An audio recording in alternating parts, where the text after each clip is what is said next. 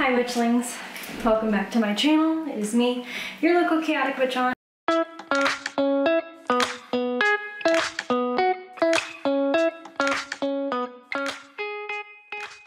And today's video is about what to do when you feel stuck in your practice.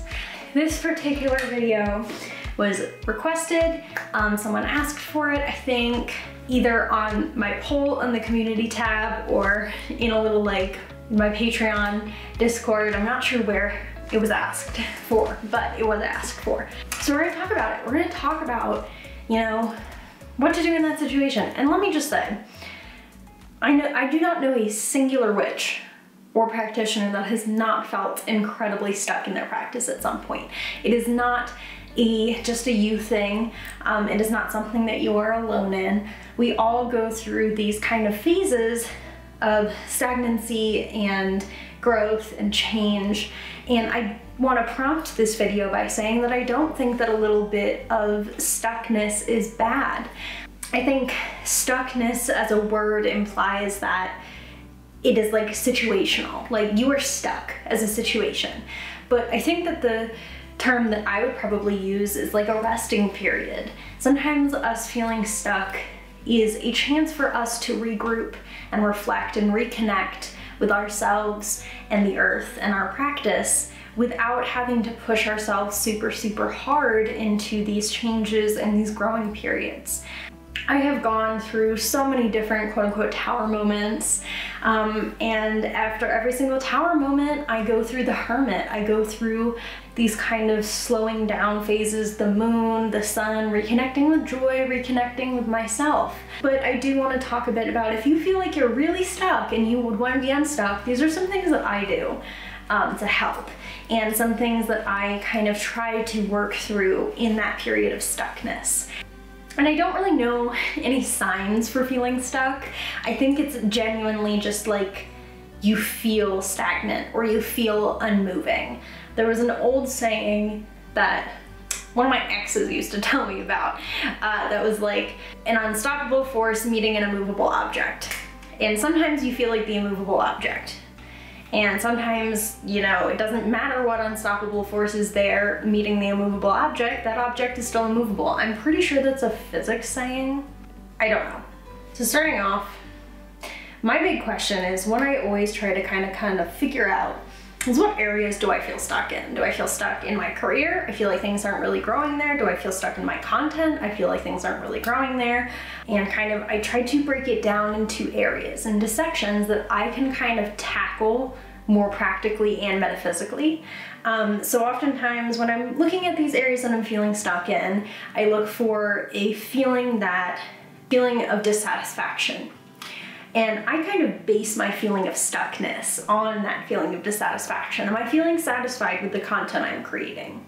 Am I feeling satisfied with what I'm putting out into the universe? Am I feeling satisfied in where my career is, or my job is, or my website is right now? And if I answer no to those questions, I typically kind of look at and say, okay, well, is this something that is hindering me? Is this something that I can focus on? Is there an obstacle here to tackle? Or is there something to move that I can just kind of let go of? And this thing too is oftentimes I feel like when I'm feeling stuck, when I talk to people who are feeling stuck, there's very often something that hasn't been let go of yet, like the Eight of Cups. There's something you are holding on to that is no longer serving you, and you cannot move forward until you leave it behind. I talk about the Eight of Cups because, Sally, please insert a picture of the Eight of Cups. I talk about the Eight of Cups because it has these kind of cups all stacked together. It's clearly something that you have been working on for a long time, and then you kind of move on. I had a recent situation where I was kind of feeling stuck. I was feeling stuck in a particular emotion I was having. I was feeling stuck in a particular relationship. And I kind of looked at it and I looked at it like the Eight of Cups. I said, do I really want to stay here? Even if I've spent time on this thing, on this relationship, do I want to stay here if it's holding me back? The answer was no, so I let go. I let it go. I let that relationship go. And I said the thing that I love to say, which is, oh sweet Jesus, the grasshopper again. Praying mantis, sorry.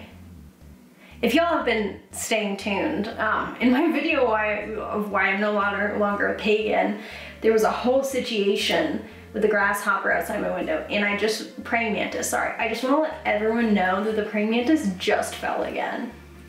I genuinely don't know what to do to help this insect, because I like put a stick down there so she could climb up. Looks like right now she is cutting the spider web that is holding her. God, this really is Animal Kingdom. What are you doing? Oh my God. She is chewing the spider web to get out of it. Also, I haven't seen Mama Spider for ages, so I'm not super concerned about this praying mantis dying. Oh my God, I got so distracted. Am I about to pause this? Oh, ma'am, oh, ma'am. Oh my God, she's upside down, grabbing at the wall. Ma'am. She's doing it. She's clearing the spider webs. That's so cool. All right, I'm gonna help her once I'm done with this video because I need her to survive. But yeah, looking at things that maybe, is there something that you could let go of that's holding you back? Is there something that no longer serves you that's holding you back? This stuckness also sometimes, to me at least, feels like it originates from having the same patterns, doing the same things over and over again. And so when I feel like I've been stuck in kind of the same place, in the same position, doing the same spell, the same things all over again, I try to make it a habit to push myself outside of that. I say, okay, I'm gonna talk to my friend who's also an Italian folk practitioner and see what they recommend. Come on, baby. Oh my God, sweet Jesus, you can make it. Oh my God, I need to help her now. I'll be right back. I got her out. Let me show her in a picture real quick because I know there's gonna be other people invested in like the insect. There she is on a little pine branch. She blends right in. I got her with a rake. Although I'll miss having a praying mantis outside my window, I am really happy that she didn't die in that little like basement well window. So I call this a successful day. Okay, moving on. I also find that with stuckness, like I said, repeating the same cycles, I seek out something new. Let's say I've never done this spell before, but I've always wanted to. This is the time I will do it. I love to spend time allowing myself to rest. What that typically looks like is, you know, spending time with my plants, taking care of my plants, reading, doing all of these things that make me happy and make me feel nourished.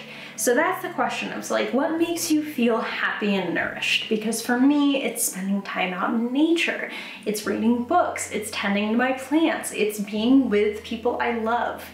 And those things help me rest. Because, you know, and I think like in terms of practice stagnancy, resting is really just not putting pressure on yourself to get everything done and not putting pressure on yourself to make your practice look like someone else's. I often found that I felt the most stuck when I was looking at someone else's practice or content or anything and said, I'm not doing that, I'm not hitting those marks, I'm not getting that amount of views. And with that brought this level of not feeling good about myself, not feeling great.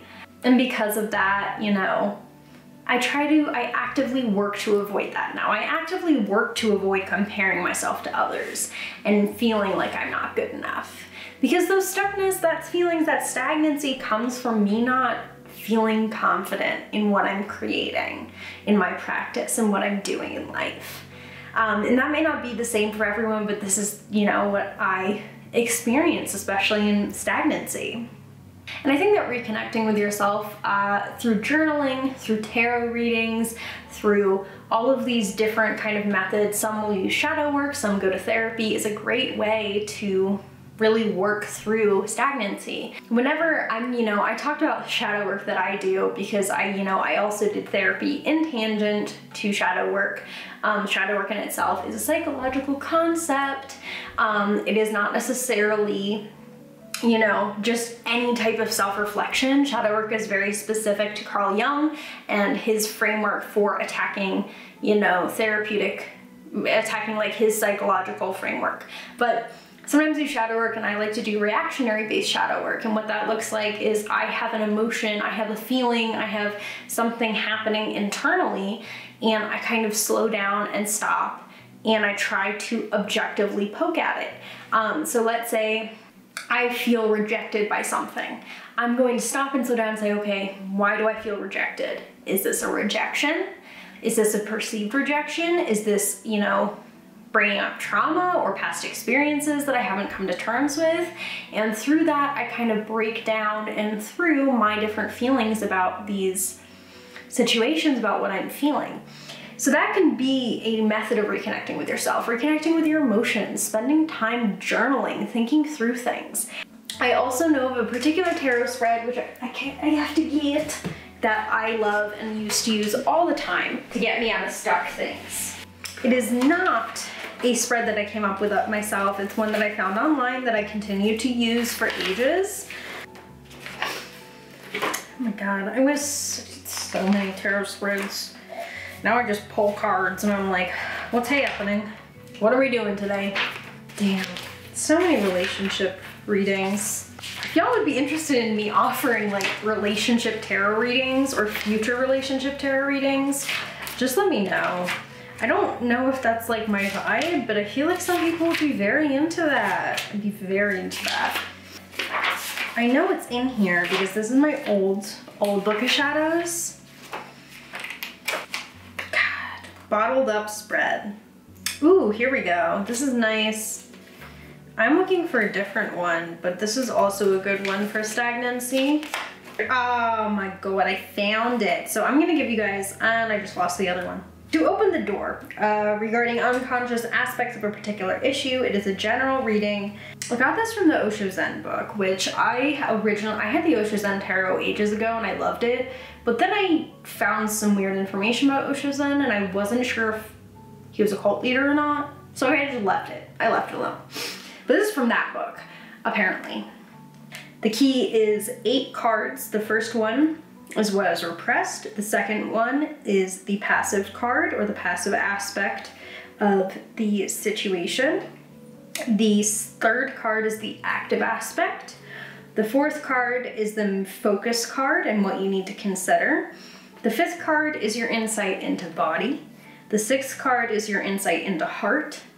And the seventh card is your insight into being. We can just say mind for that one.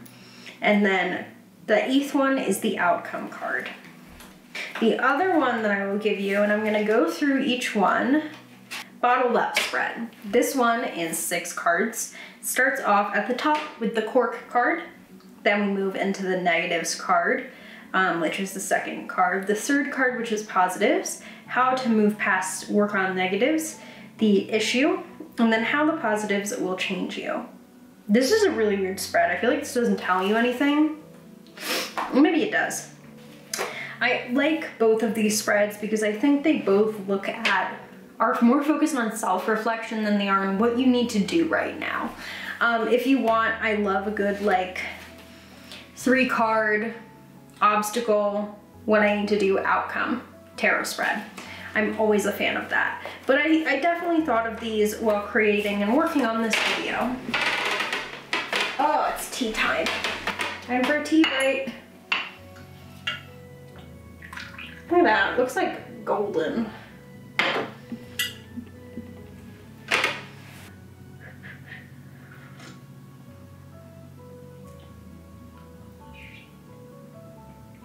That's like really good. Holy cow. This is the Justice Now tea. I got it from Ritual Craft.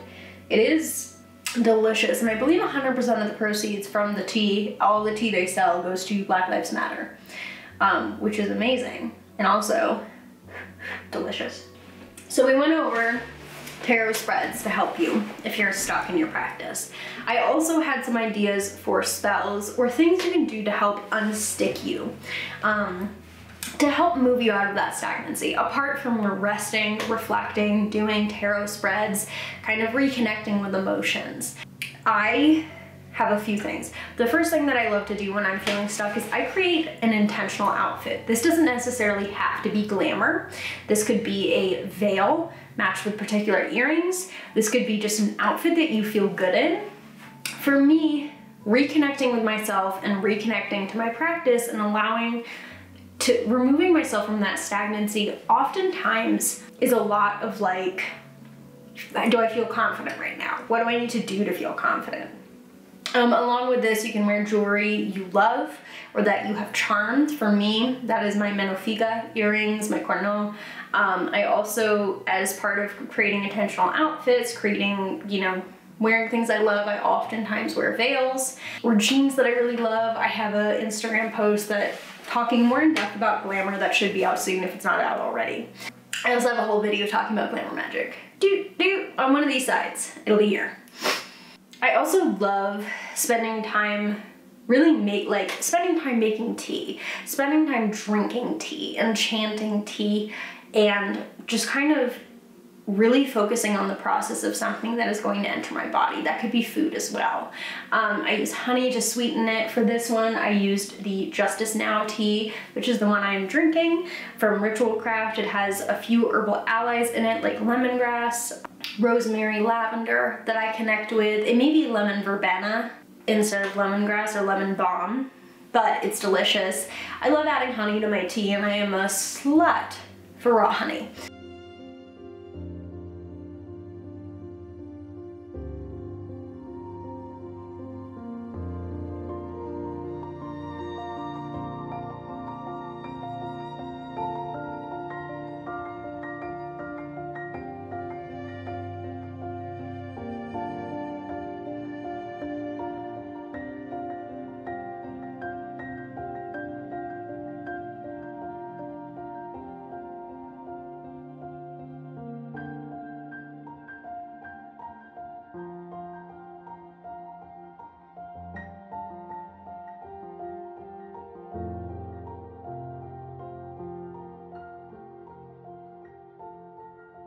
The other thing I do is I spend some time cleaning up my space. I really basically live in my room. You know, I'll go to work other places sometimes, but if my space isn't clean, if things are cluttered, if there's dirty clothes on the floor, anything like that, I don't feel good about myself. I don't feel good about my space or my practice. So I spend time picking up clothes, putting things away, cleaning up my altar space, whatever I need to do to feel more in tune with that. I'm more in tune with where I'm at, you know?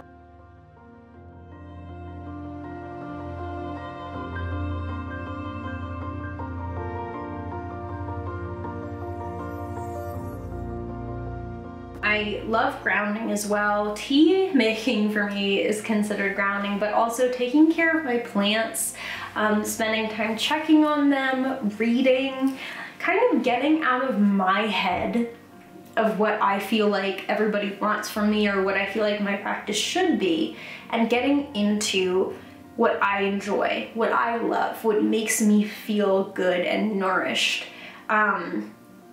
Really allows me to move past that stagnancy. Oftentimes, if I'm feeling stagnant or stuck, especially in content creation, I log off. I get off my phone for the whole day. I completely disconnect. And I spend time reading, I spend time outside, I spend time reconnecting with what I love. And spending time doing things that I love, which oftentimes happens to be YouTube content. And from there, I find myself reconnecting to my creativity, reconnecting to the kind of content that I want to create, to the things that interest me and that I love. And these are all things that, you know, are going to be different for every practitioner. Every witch has a different way of unsticking, a different way of moving past stagnancy. I also think that sometimes, like the seasons, our practices go through those changes, through those seasonal changes. And utilizing the seasons and those periods of stagnancy, growth, movement versus no change allow us to kind of work through all the different tides of life. If you're feeling like stagnant and you're feeling stuck, write down a list of your goals. Write down a list of manifestations or goals or things that you want to complete and continue working it into that period where growth is going to happen. Because if you're feeling stuck and stagnant, the only way is up. The only way is up. I think that's correct. I love to, sometimes I'll do reversals if I feel like that stagnancy is caused by an external force. Sometimes, like I said, I'll just spend time resting and reconnecting. You can start a money bowl when you're feeling like you need more. And I'm the kind of person that does spells based on necessity.